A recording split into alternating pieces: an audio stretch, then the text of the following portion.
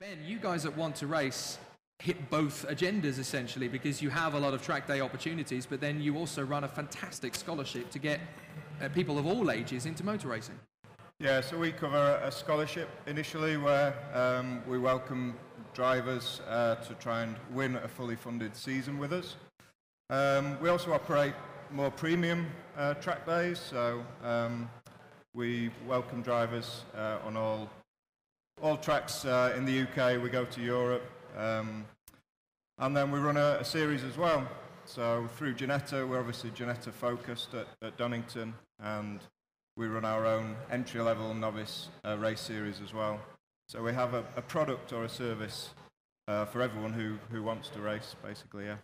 It's fascinating how you guys have got three completely different dynamics about how you go about it. I'm interested in learning about each of your different endeavours in more detail. Hugo, I know obviously you've come prepared with a lot of notes. If I may? Absolutely, of course you may. That's what we're here for. Tell us a little bit about how the Classic Sports Car Club operates, how it hits its endeavours, and where it's headed for the future. Right, well, I'd actually prepared something a little bit more different on a different level, if I may. Before that, I was actually going to talk a little bit about how I got started. And I started with the CSCC, so if I would just like to say a few words. Yeah. In 2002, the CSCC pioneered the mini-endurance type race format, the 40-minute races with compulsory split spots for one or two drivers on one or two cars. And with a few exceptions, we continue this format to the present day. We've 10 series of our own, which cover cars from the 1960s up to the present day, with our tagline of Motorsport for cars of all ages. I started, like many of you have done, by attending track days with a mate in his car, and finally took the plunge to jointly buy a race car and to go racing, as it happens, with the CSCC. I applied to Motorsport UK, or the MSA as it was then known, got my medical and turned up here at Silverstone. Other circuits are available. I passed my ARDS test, all of which you will have to do before obtaining your National B race license. One of the greatest hurdles to getting started in motorsport is the cost. We bought an ex-Silverstone race school Peugeot 309 GTI, which, as it had a cage in it, meant we only spent £110 preparing it to go racing. This consisted of adding a fire extinguisher system and a cut-off switch. We had no trailer or any money for one, or a tow car, so we drove the car to the circuits. The car was purchased for £1,250 and sold a year later for £1,450.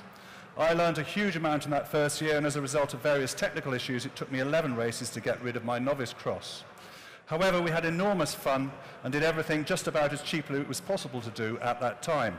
We worked out that including all the costs, fuel, insurance, accommodation, etc., at the end of the first year, it had cost us £9 a minute to go racing for the season. Now, I won't pretend that those costs have not increased dramatically since then. We set out to do a season's racing on all the British iconic circuits with very little money. Gaining my National A licence led to me being able to race at Spa and the Nürburgring Nordschleife and taking part in the Birkett Relay races. I was living the dream. Doing things with a mate, shared all the lows and the highs, and together we overcame anything that the racing threw at us. You may be starting out as a hobby or with the intention of a career in racing, but I suppose I'm saying that racing still doesn't have to cost a fortune if you're resourceful. There is no substitute for seat time, which is where the CSCC is such a good value. Spend your money on a car with all the right safety equipment, but not on an all-singing, all-dancing grenade of a motor that may not finish a race. There's nothing more demoralizing than having an expensive motor expire, as it will have cost you a lot of money and effort to get to that point. As you're starting out, you need a safe and reliable car above all else, so you can concentrate on learning your racecraft and getting to know the circuits and how a race meeting functions. I taught myself to go faster by following other drivers on the basis that if they can get round that corner at that speed on that line, then so can I. However, with the benefit of hindsight, instead, if you can afford it, do get tuition from a good coach. It's the best pound-for-pound investment you can make. Lastly, remember the marshals. Most of the people in the UK in club racing are volunteers. They stand out in all weathers so that you can go racing. Make sure you show your appreciation to them on the slowing down lap by giving them a wave. Never underestimate just how much they like to be appreciated. Very true. Thank you very much, Hugo. I actually think we should give a round of applause to the marshals. They're actually behind us. Well done. They are actually behind us. Without them, you couldn't go racing at all. So a massive thank you to them. And that's a very good point you make, Hugo. Yes, without them, we couldn't race at all. So thank you for that. It's fascinating to hear, you know, just how you can go from nothing to full competitive motor racing. It's always really fantastic to hear those stories, and you've got some brilliant ones in there. You know, selling a car for a £200 profit, it's not bad going, mate. That's pretty good. And it was smoking. Well, you didn't have to tell us that. Time to move it on. Yeah, absolutely. Quick, sell it. No, it's fine. Stuart, I'm really intrigued by how you get so many different people who come in literally with no track day experience at all. They come in with their car and think, well, I can drive it pretty quick around the M25, so clearly I'll be able to hash it round Brands Hatch, no problem. It must be really fascinating to see how drivers will come in with one idea and then they find out very quickly through the track days that you run just how intensive and how disciplined you have to be to get things right. It's a very interesting point. Everyone has the ability to drive a car. Everyone can go out and drive a car on the roads. The difficulty with the road test, it teaches you how to pass the test, it doesn't teach you how to drive the car. A lot of the strengths and the weaknesses of your individual driving ability gets learned over the first few months and years of you being out on the open road. You have the freedom to kind of make the mistakes and learn for yourself. It's not so much the case when you're on the circuit. The racing is very strict and stringent. There are rules, there are regulations. You have to be in the right place at the right time, and you rely on clubs such as CSCC or MSVT to help you learn what you need to do in those instances. It's very important that in that area you are helped along that road. In track days we learn very quickly whether your on-track ability is natural or whether your on-track ability has to be learned. And just because you can drive a car, you know, with relative ease or relative comfort on the road does not mean that you can transfer that skill onto being a competitive or even a capable circuit driver. So it is very important that you take your time, you build the pace of the car, you build the pace of yourself, and you actually learn the circuits that you go to, and variety is really key to that. You may be able to go to one circuit and drive that very well, but if that's the only circuit you've ever been to, instantly thinking that because you can drive around Brands a minute flat does not mean that, you know, transferably you could drive around the Silverstone Grand Prix circuit at an equal pace. So it's an ever-learning forward motion, and people do take to that at their own individual pace. You still see cars, drivers that are very capable at certain circuits and need work at others. The key point for MSVT is that when you see us in your racing form with Track Day Trophy or Track Day Championship, or even the Enduro Car or Super Cup series that we've got here today, it's really important that whenever you need help, you can go and you can ask and you can get the help. And we're in a really good and unique position to be able to take you to a wide variety of circuits with a massive array of instructors with differing skill sets and differing abilities at different levels, with a wealth of experience, and kind of really pinpoint what the drivers need, who can get that for them, and then where they need to go to move forward. So it's quite unique. Everyone's journey is individual, everyone's ability is individual, and being able to give them a worthwhile experience and a worthwhile training program is something that is key to their enjoyment of the sport. It's one of the areas of the sport I'm always fascinated in. I think I might end up, you know, the extent of my motor racing career is probably going to be spent purely in test days and track days. I'm not sure anyone would ever put me out on a racetrack. So it is something that really fascinates me. And from your company's side, Ben, with Want to Race, I mean, some of the case studies that you guys have seen with drivers coming through who have basically been, you know, sort of amateur drivers or club drivers who want to go and do professional racing for a year, to have gone through the scholarship program and to emerge as professional drivers at the end of it after a season. I mean, it must be really fascinating to be part of those drivers' journey as they make their step into the professional scene. Yeah, it's exciting. We love it. That's why we do what we do. We meet thousands of drivers each year, of all ranges of experiences. As Stuart says, it's a difficult path to start on, and yeah, getting involved with in your own car on a track day, and then thinking that you might want to race is quite a daunting thing. So yeah, we will. Well, we love helping develop drivers, giving a great experience and setting people off on their journey. Fortunately, we have found some extremely good talent, which you would do out of a few thousand drivers every year. Wow. And yeah, we win. We see our drivers win championships, win series every year that we're involved with them. So we're really good at nurturing, helping, developing drivers, and just having a lot of fun along the way. Here's an awkward question. We've got the testing going on around the circuit at the moment. How many of you have actually done a competitive on-the-limit lap around this particular circuit? The international one. Hugo, you must have done a lap or two. I have never done the international. You've never done the international? I've done the Grand Prix. Oh, I've done Stowe. I've done the national, but I've never done the international. So I've only ever run meetings here. The day is still young. If you dash downstairs, you might get your first lap in. Yeah, we'll see. We'll see. It's fantastic. Stuart, is this one of the ones you've done? The international circuit here is much like Hugo, one of the circuits that I've not actually driven. I've done the national, that, isn't it? The new and the old Grand Prix circuits, but never the international. Ben, could you at least give us some insight? No. No? We've got 3 track day experts and none of them have done the international circuit yet. I'd love to have a race with these guys, though. I mean, if there's a challenge on today, then we'll do it. But well, yeah, there's some competitive cars in CCC. I'm sure there's a few seats going spare. Come on, Hugo, let's do some cars. No, I'm the same as these guys. I've done every single... Every other configuration of Silverstone. We're racing at Donington on Monday, so we'll have a go at each other then. Yeah. There's definitely unfinished business with the international circuit. Let's talk about 2020. As we move forward into a new decade, obviously there's always going to be innovation and changes in the world of motor racing. At various different levels, we're seeing changes. Motorsport UK's rebranded over the last 18 months and are trying to make steps for progression. I think it's very critical we talk about that from each of your perspectives, because that's how we get new talent into the sport. Your endeavours are going to bring the next Andy Prios, the next Jason Platos, the next Lewis Hamiltons through to motor racing. What do you see as being the key elements for how Motorsport UK makes things easier to bring new talent in? Stuart, can I ask you that question? What would you like to see happen? Diplomatically, I think I always ask the awkward questions.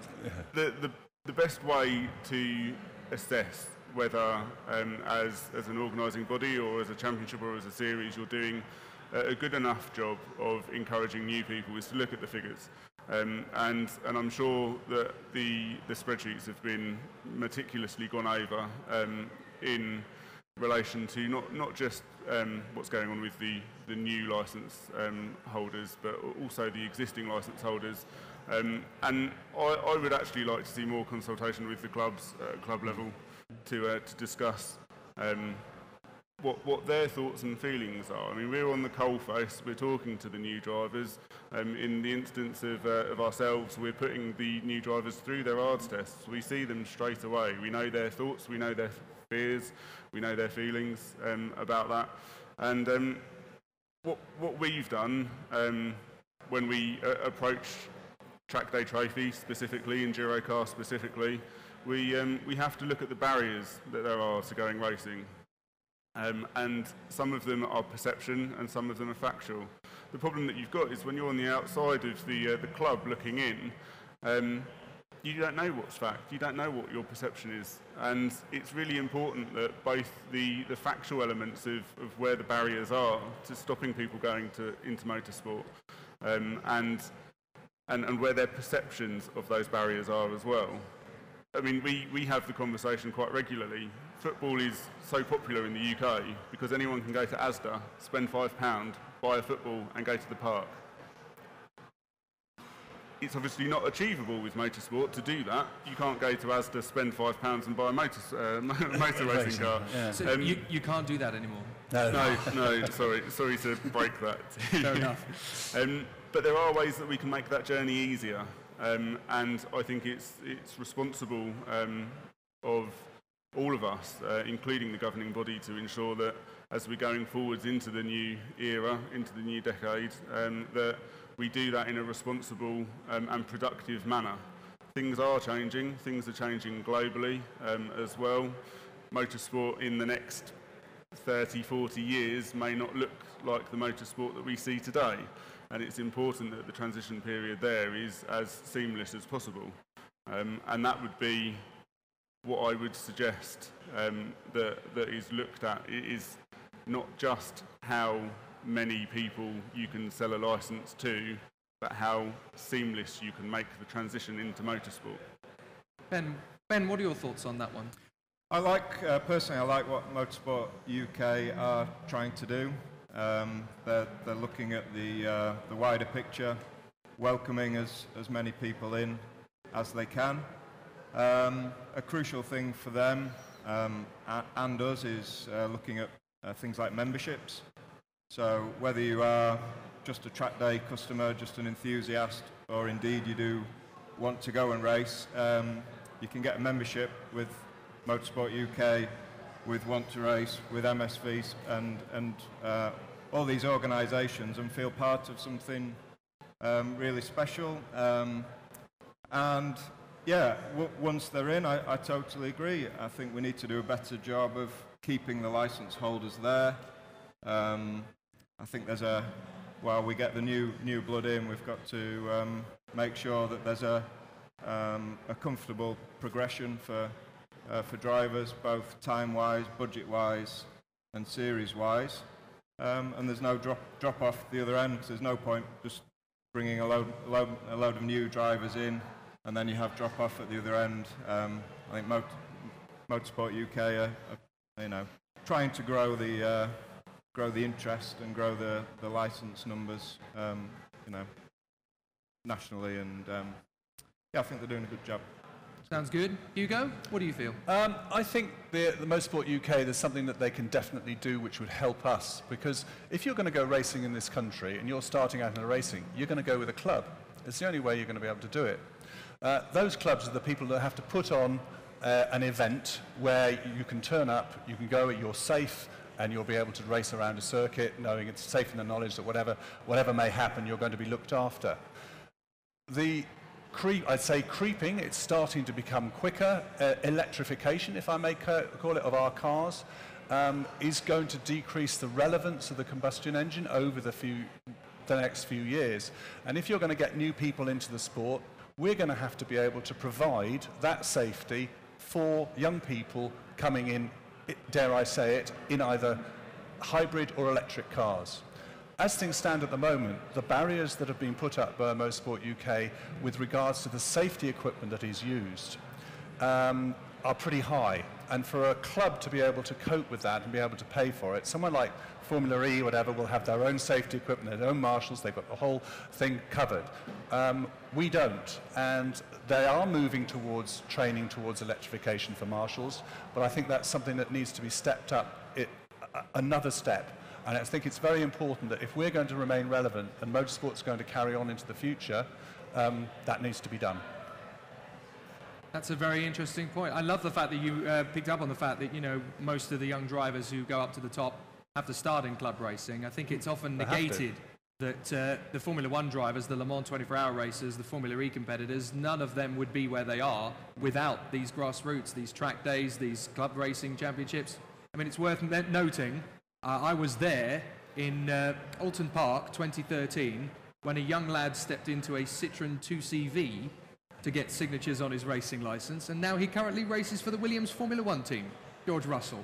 So there you go. Without the clubbies, you can't go to Formula One. It's as simple as that. That's a fabulous little story. And it's interesting, the relevance, because I've commentated in some way in each of your endeavours in varying ways. I've had dealings with Motorsport Vision at various circuits, classic sports cars. I've been in the commentary box at a wet Donington Park and Silverstone many times, and seen the Ginetta juniors and seniors in their winter cups and whatever. And it always intrigues me that there is such a plethora. I've seen some of the greatest races I've ever seen at club level. Some of the most incredible stories that one day I will write an amazing book about. But Ben, I seem to find it frustrating because so many of these races don't seem to get the credence and the respect that they deserve. And there are so many drivers who are unsung because there's no credit. A lot of that, I think, from my point of view, comes down to the fact that we are so engaged in the television, the live streaming, the coverage. There's not enough bums on seats at racetracks. We've got these fantastic grandstands around the circuits. And for a lot of the races that you guys enjoy, they're barely full. So what do we do to combat that? How do we fight the war? You need to speak to Stuart and sort the ticket prices out on the gate. Surely it can't just be as simple as dropping ticket prices. There's got to be more to it than that. I don't think it is. I mean, everyone's on social media. A lot of things are streamed. But yeah, these club races, you know, and the lower level series, like the Ginetta GRDC, for example, the cars are identical. You know, you've got a full grid of 30 cars. They're absolutely identical. And what's that going to bring? It's going to bring really, really, really close, exciting racing. And we have in the UK a massive passion for motorsport, and that brings a huge pool of very talented drivers, which unfortunately, you know, because of the costs and the prohibitions there, they won't ever get as far as Formula One. But we do ourselves with Ginetta and these guys sat next to me. There's always a ladder, and there's always a great progression as you get more experienced and as you move through your, whether it's a hobby or your career, and you move up the ladder and find a comfortable, enjoyable platform where you feel safe and welcomed, and you know you enjoy the people that you spend in the weekends with. I know for a fact, Hugo, that some of the CSC races that I've seen at Mallory and Silverstone have been way more fascinating than some of the Formula One races at the start of the year. Why is it that there's still this unheard of, in many respects, you know, why is it so unsung? Why can't we get people on? Possibly we don't shout about it enough, possibly. Okay. But then again, as you say, nowadays there are so many more pressures on people's time and what they can do. We were at Donington last weekend, we ran night races, we live streamed it. It was a big success, a lot of people watched it and a lot of people enjoyed it. Yeah. However, that comes, as always, at a big cost. Yeah.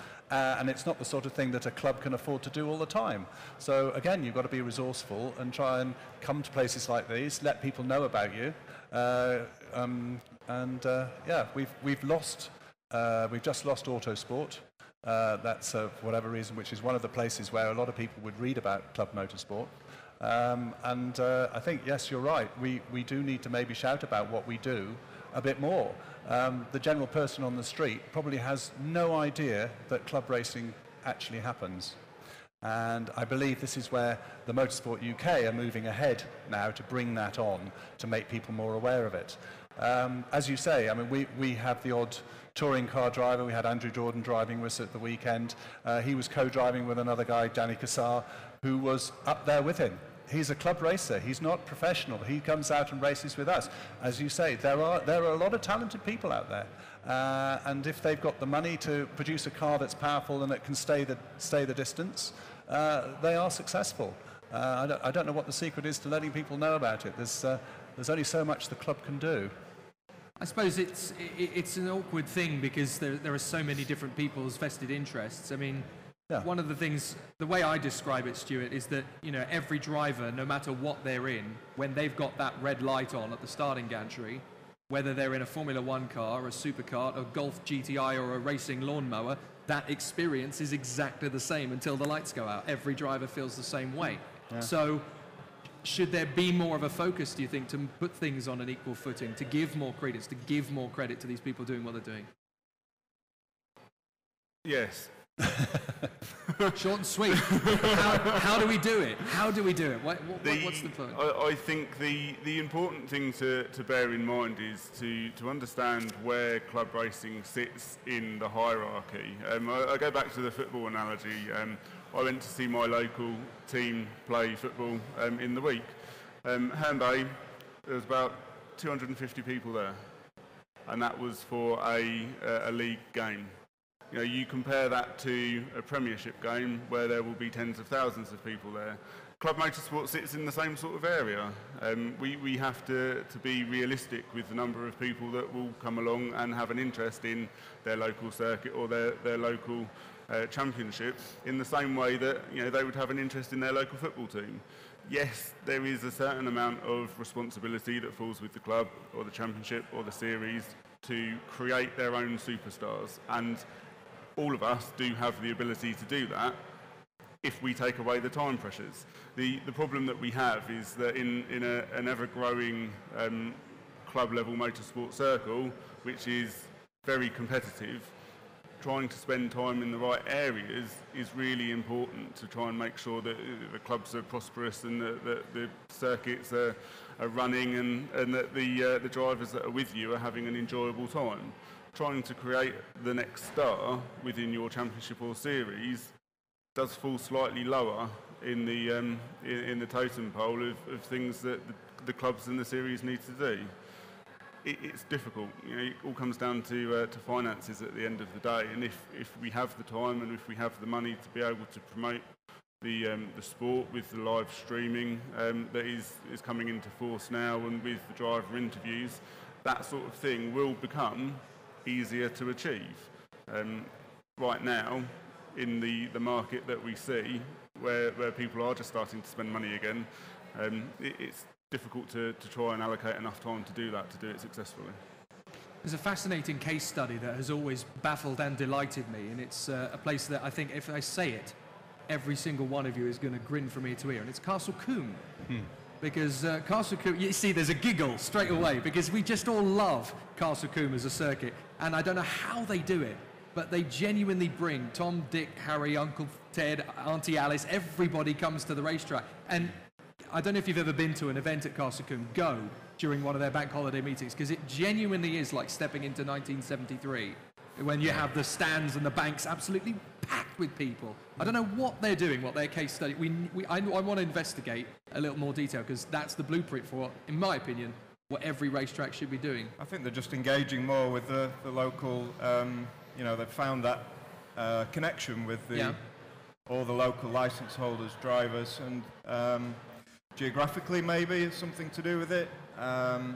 It's a wicked old track. We ran one of our track days there 2 months ago, and it was one of the best days of the year. It was old school, really exciting, fast, bumpy, very bumpy, scary circuit. And places like Castle Combe, they're independent.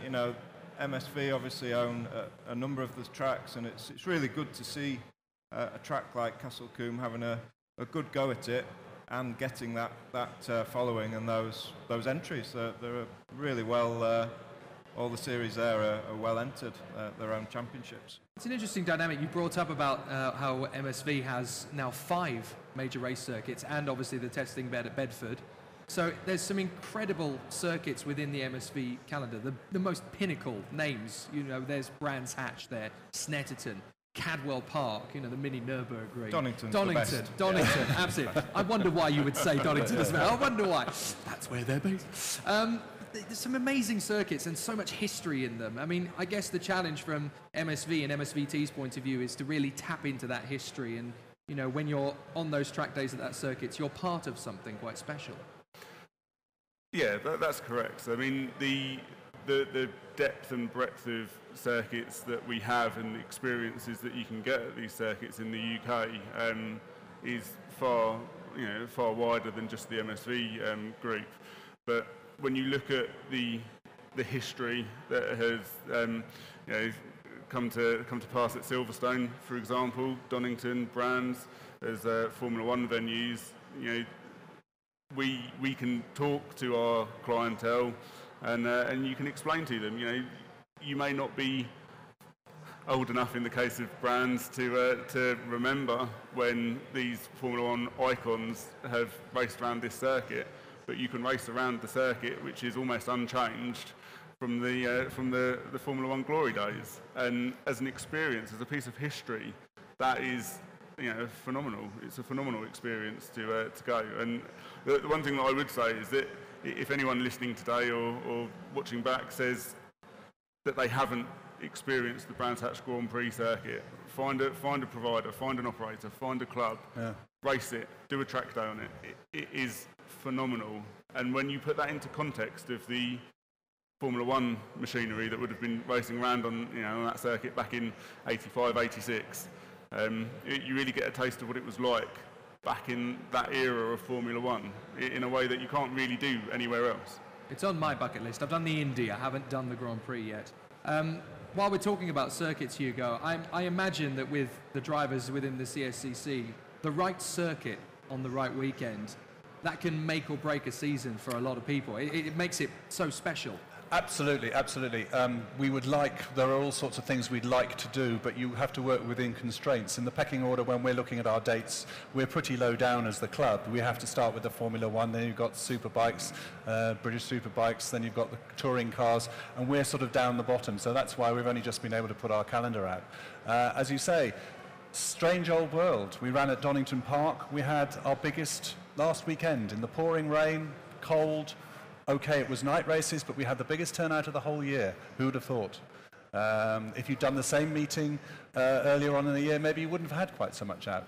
So it is different, and certainly different circuits have different effects. We're slightly unique. If I just push this for us, we do take all our customers to Spa every year. And I know it's not a UK circuit, but it is in the same way an iconic circuit, and it's something that people aspire to. And if you're any sort of a racer, you want to race at Brands Hatch on the Grand Prix circuit. Every time we go to you with the Grand Prix circuit and you let us come and race with us, we're jam-packed. That was the last race I did, was at the Grand Prix Sun circuit. I would put that up there as one of the best circuits I've ever driven on. Absolutely superb. And yeah, it is very important. And you can only go to, there are only so many racing circuits. Last year we lost Rockingham. There are only so many places you can go to, and you just move them around. And we've always tried to support the independents. I know, Motorsport Vision has got a monopoly there, but there are a lot of other race circuits that need our support. Castle Combe, for instance, they're going to be celebrating, I think it's the 75th anniversary this year. So again, a big year for them. So we won't be able to go there because they haven't got room for us. So yeah, maybe next year. But yes, definitely. I think, most of the circuits around in the UK come with a huge amount of history. And most people, most drivers, sit on the racetrack. They sit at that ready for the start, and you think, wow, I'm here. I'm at Donington. I'm at Silverstone, where they go to the Grand Prix. You get them out on the Grand Prix circuit, sitting on that grid. It's a high. It really is. It's what you do it for. You guys both have experience of Spa with the things that you've done as well. So I imagine, going to different places, that can obviously, be an amazing special part of the quality of the service that you guys provide as well. Yeah, for me, Spa's special. I've raced there a number of times and fortunately done quite well there. And on the business side, we run again race series and track days over there. So we were there in July with one of our track days, which was a sellout event, and yeah, absolutely fantastic day. Everybody loves the day at Spa. You can't not just love being there. The track, the environment, nice steaks, good steak and wine. It is the Motorsport Booze Cruise, isn't it? That's what we go for. We love the circuit. We love the experience. It's a good trip, and it's iconic. Eau Rouge. Everybody who has a whiff of petrol in them knows Eau Rouge, and to go up there flat out yourself is.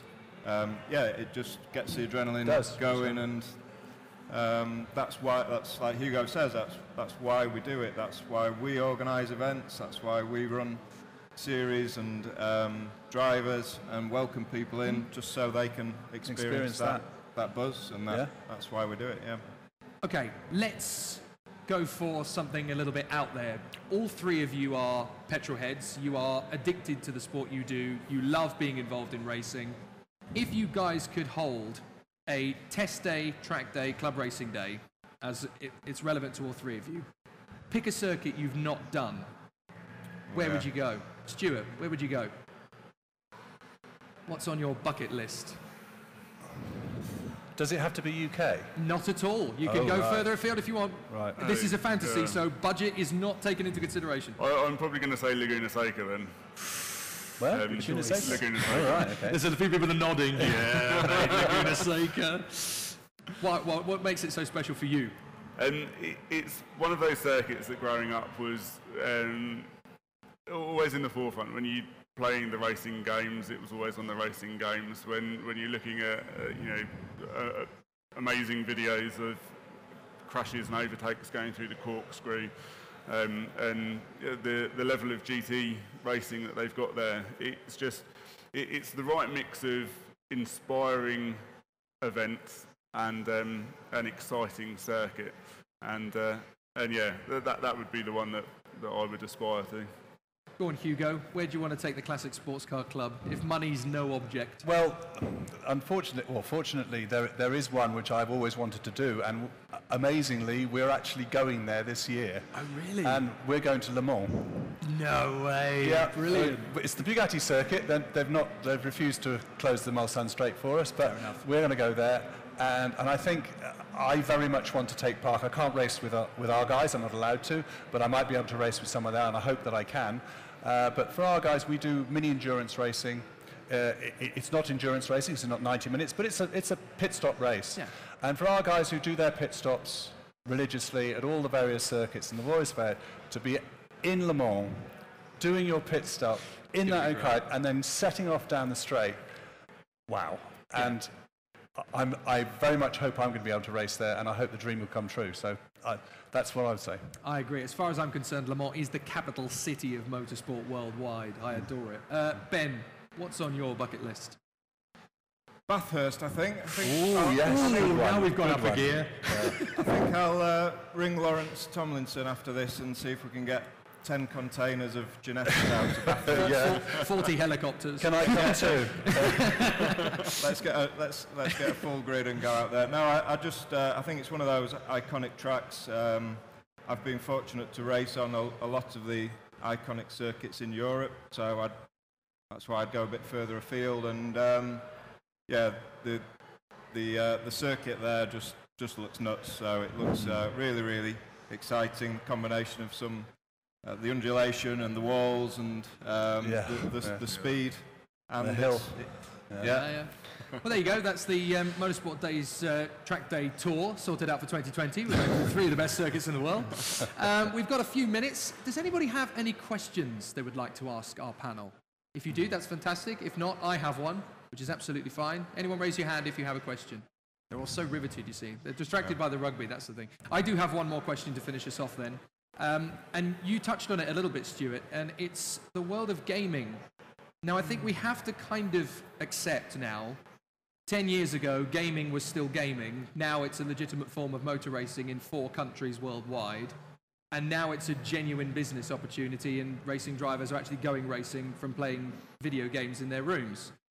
How do we embrace that culture and get them off the games console into the race circuit? Stuart, I guess you've got a fairly straightforward task in a way, because the track day, the test date's the obvious starting point.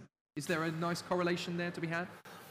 The main issue that you're going to have from getting the average gamer into motorsport, it's the same as breaking down the barrier for when we were discussing Motorsport UK. Are they going to have the budget? Are they going to have the time? Being able to set up a gaming rig in your house or in a garage, or with your friends is very different to going through the licensing process. And I think there's a certain amount of education, a certain amount of crossover, and trying to bring gaming events out to the circuits as well could have a good crossover. There are areas there, but it's not as clean cut as it may seem. Hugo, what are your thoughts on this one? We have actually looked at this. Oh, okay. And we've talked about it, and we looked at how we can go down. Now, I think I'm right in saying, I don't know if they're still doing it. Was it the Nissan Academy? It's now known as the world's fastest gamer. Well, is that what it's called? It's okay. not through Nissan anymore, but it is there. It is there. So the people who can go out, they can go and race, and they can win a race, win a championship online, and then they get the right to go and actually race. And then they go out and do some iconic racing. And when the Nissan were doing it at the time, they actually came and did, and they have to get their signatures like anybody else, and they need race time, and they need to go get signatures. So we hosted quite a few of the people when they were doing that. I actually attended a seminar a few years back, and there was a company that was looking at that they needed investment, and the investment wasn't there at the time, and I don't know if this is something that they could move on forward to. And what they were going to do was put a van on the edge of a circuit, and each of the car, whether it was Formula One or it could be a club racing, whatever, each of the car would have a transponder in it. And in that transponder, they would live feed that transponder in real time in a game throughout the world. And people could then actually, for want of a way of putting it, be in live time racing against Lewis Hamilton on the track in exactly the same way it's actually taken place. Now, I don't know what happened to it, but whether it actually was going to take off. But the costs involved of it were minuscule. It was something like each person paid a penny. But as you say, the market is so big, it is definitely something that if we could get in some way involved with it, it's definitely something that would help, because you're reaching billions. Yeah. Final word, Ben. What are your thoughts on this? Well, we're trying to embrace the sim drivers, sim racers a little bit already with our business. So through the scholarship, you can actually do your stage 1 with the end goal of winning a fully funded season. But your stage 1 is to participate in a sim session, so a gaming session. And then through our group of companies, we also have our sim track business sat at Genetta at Leeds as well. So we're already on with embracing this sort of digital and driver development simulator, and we can't ignore it. I think there are thousands, if not millions, of racers in their bedrooms or set up in China, at home, for instance, globally. And esports obviously is big, up and coming. The barriers are there, of course. It's really difficult to get someone out of their home environment where they're set up racing people across the world to a club or to a track and in a car. But I'm sure with time, then we'll all be trying to do that and welcome as many people as we can. Well, irritatingly, our 45 minutes are up. I could go for another 45 minutes. I'm so fascinated about this subject. Thank you very much, gentlemen, for your thoughts. It's been really interesting to hear what you have to say on the subjects. Thank you to Hugo Holder, Stuart Garland, and Ben Hyland. Thank you very much indeed. Our next session is coming up very shortly. Do stick around. There is plenty more to talk about, plenty more people to meet and to learn from. So please do stick around and try not to get too distracted by what's happening in a green field on the other side of the world. Thank you very much.